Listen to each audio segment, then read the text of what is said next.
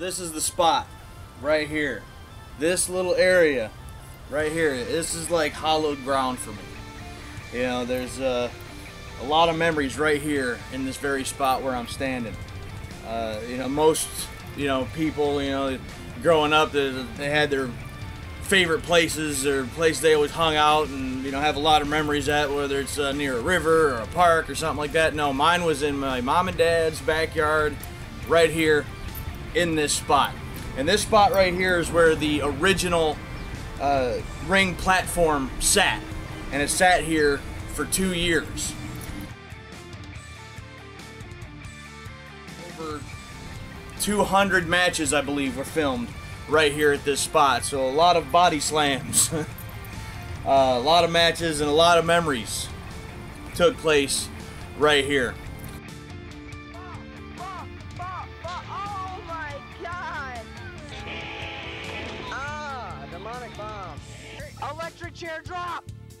Oh my God! Oh. You can't see it, and I'm not gonna, stick the camera all the way out there, but over across the way, kitty corner from here, is where Tony used to live. And Tony was another one of the guys that wrestled with us in the very, very early beginning, and a couple of the original matches were filmed right over there, but only a small handful, maybe 3 or 4, if that. And then the rest wound up right here, and we decided that, this is where we're going to film the show, and we filmed the show for 2 years right here in this spot. Not only did we use that spot for the original ring platform, but we used this entire backyard, including this back porch. In those videos, this railing wasn't here at the time, but we even used this back porch. We actually did some filming right here. We actually kind of used the back porch as like an entranceway, especially in the beginning when we used to use the trampoline, which would have been over here in the original stuff. And this back porch was pivotal in several moments too. In particular, the instance where I suplexed my brother right off of this very platform. Again, the railing wasn't here, but suplexed from here right to the ground. And, so we used everything, back porch included.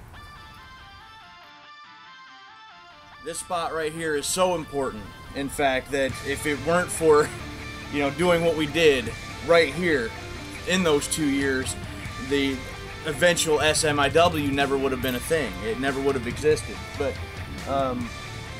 we wanted to kind of pay tribute to those older days and the beginning and all that. So in 2017, we actually did the angle between Sid and Nick Thunder, where it was a motorcycle / car chase that wound up right here in this spot. And we knew that our audience probably wasn't going to get it at the time, but when we were going to then release some of the older matches, some of the older content, from the vault stuff, the older material, and you'd be able to see this location, we were hoping that at that point, our audience would be able to put 2 and 2 together, like, oh, this is the original spot, so we did that little angle right here in 2017, Sid, Nick Thunder, and that was kind of a tip of the hat, if you will, kind of an homage, and a little tribute to the beginning and to the older days. But